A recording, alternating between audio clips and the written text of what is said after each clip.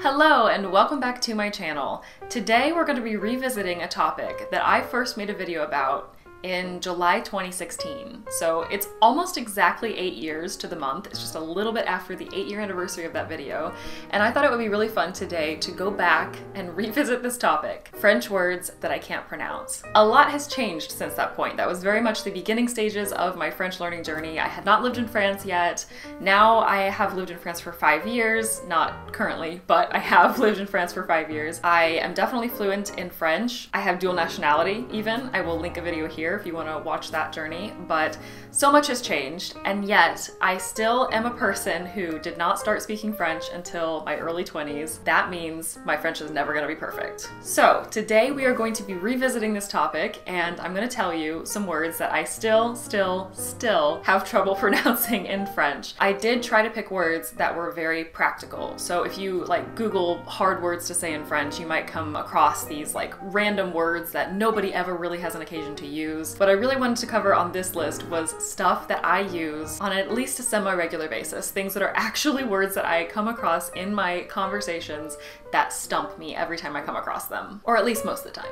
Let's start with the most obvious one, the one that everybody complains about, and the one that I still complain about sometimes, and that's the R. Except that my R's actually have gotten much better, at least I think so. But anytime you have words with multiple R's, separated by vowels and kind of mixed in with different sounds, it can get challenging. Specifically when you use the conditional forms of words that have R's in them. So for example, préféré. So already préféré, the infinitive form, is not exactly the most fluid. But when you do conditional, je préférerais, I don't even know. Was that even close? I know native speakers will swallow some of those sounds. You don't have to hit every R, but I don't know which ones that I'm supposed to pronounce and swallow and which ones I skip over. I've tried like crunching it together in some ways and like testing it out on French speakers, and they tell me it's not right, but I don't know how to make it better. I can get my point across, but it definitely does not sound right. Another example of a word with too many R's is the word for purr.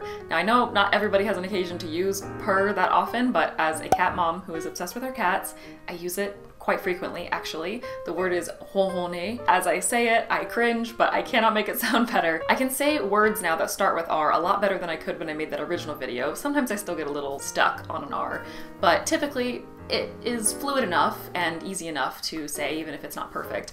But ronronner, where you have the two R's back to back, I don't even want to conjugate that. Like, I don't even want to go there. Alright, I have lowered this shade a little bit because the sun is just doing all sorts of things today, so we're gonna go with a little bit more of an indoor light setting. Next, we have to talk about nasal sounds. So as a general rule, I'm pretty happy with how I can pronounce nasal sounds now. I definitely still get stuck once in a while or mispronounce something a little bit, but I have improved so much. I remember a long time ago when I was still very much at the beginning stages, so probably around the same time that I made that video, I remember one time someone commented that my cheeks were super pink, and I wanted to say that it was the wind, and I said c'est le vent, and they thought it was very funny. Mistakes like that don't usually happen to me now, and even if I will say a nasal sound wrong, I usually will hear it and be able to correct it and make sure the person understands what I was trying to say, so that people don't think that wine has made my face flush instead of the wind. There are still some moments when I struggle though. For example, if you have two different nasal sounds right back to back, that is still a little bit challenging. For example, if I want to order a white wine, vin blanc, which half the time when I'm speaking kind of quickly or not really paying attention, I will say vin blanc or vin blanc, mixing the sounds, or usually they kind of mimic the first sound. So if vin is an IN nasal sound, the blanc will come out more like blanc. It can be very difficult to make those two distinct sounds right back to back. I've also discovered it can be very difficult when there's a nasal sound in a TION word. So the very commonly used attention, when you want someone to be careful, so like careful, that's hot. Attention, c'est chaud. It's very difficult to say attention or tension, that's also a word. Obtention, it doesn't sound right. I know it's not right. The sion is not hard. Émotion, définition, it's not the sion part that I struggle with, it's really the ancien. Again, it's those two sounds right back to back. It's very difficult to do. And in moments when you need to tell someone to be careful, it's not usually a moment where you want to stop and like think about the sounds before you say them. So I just have to just kind of go with whatever sounds come out, and usually it's understood. Next on my list is the word for a tea kettle in French, which is bouilloire. I've had many occasions to need to use this word. I drink tea, but I also drink coffee. I've drunk French press coffee where you use a kettle to boil the water. There's many situations that you might find if you live in a French-speaking country where you might need to say bouilloire, and it's not a fun one. This comes from the word for to boil in French, which is bouillir, which is another one that's very difficult to say. In my original video, I talked about combining the e sound with e, like feuille, or a lot of people say accueillir is difficult to say.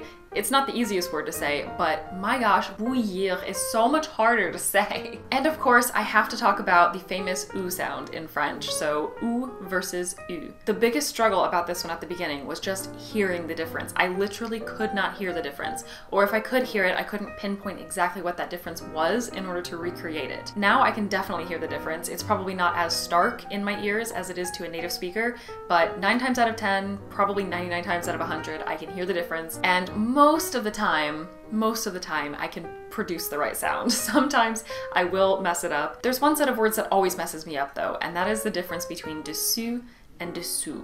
And that is very important because it's literally the opposite, and often you can't quite tell from context. A lot of the other, word comparisons that you can make, do and do, for example, bûche versus bouche. I mean, depending on what subject you're talking about, you probably can figure it out. But dessus and dessous are used in situations oftentimes where the key word for the context is that word, and you need to be able to hear it. And I definitely struggle to be able to say the right one, and oftentimes I will demonstrate, like use my hands to demonstrate if I'm trying to say something is above or below something, just to make sure that I'm understood, just in case I say the wrong one. Last, let's talk about a word that is very important for a traveler, and that is the word for airport, which is aéroport. If I slow this one down, I can say it. If I take each syllable as it comes and very carefully pronounce it, it's okay. But oftentimes when I'm talking about the airport, it's not exactly those moments when you want to stop and meticulously sound out your vowels. And 9 times out of 10, when I'm saying this in a sentence, I will bug and have to stop halfway through the word and restart and try and just get each one of those vowels right. Aéroport. Aéroport. It's so smooth when French speakers say it. It is so beautiful and smooth and sounds like the easiest thing in the world. And if I say it too quickly, it will either get all jumbled up or it'll sound like aéroport, which is usually actually probably what comes out, which could be the English influence, but I think it's also just because it's easier to make that one vowel sound than the two separate e with the accent. And then half the time I'll mess up the b on the end as well. I think just by the time I get to that part of the word, whatever sound comes out is just the one that I'm sticking with, and it's usually not right. So yeah, there is my update to that very fun video from 8 years ago. Maybe in another 8 years I will make another sequel to this, and we will see what words make it to that list. Maybe some of these same words, probably some of the same sounds. Maybe I will have discovered even more little gems in the French language that are impossible for me to pronounce. Let me know in the comments below if you're a French learner, if you also struggle with some of these, if you also struggle with some of the ones from my past video. I will leave a link. It is very much old style Andrea videos, so keep in mind that my video style has changed over time, as it should, and you might prefer that one or you might absolutely hate it, but it is dated. As you probably know, language learning is very much a lifelong journey. You are constantly improving your skills, learning new things, realizing something that you didn't know before. That's what makes it so much fun when I go back and watch those old videos talking about French, trying to pronounce French. That's even how I came up with this idea to do this video today, is that I was watching some of those old French videos, and it's so fun to see where I've come from, where I started, to hear myself try to pronounce French things and to have a different accent then than I do now. And maybe in another 8 years I will look back on this video and it'll be the same thing. So I would love to continue to make videos talking about French, speaking French some as well. Obviously this is an English language channel, but I have made French videos before. Maybe I will make another French video in the future. As always, thank you so much for watching, and I will talk to you very soon in another video. À bientôt!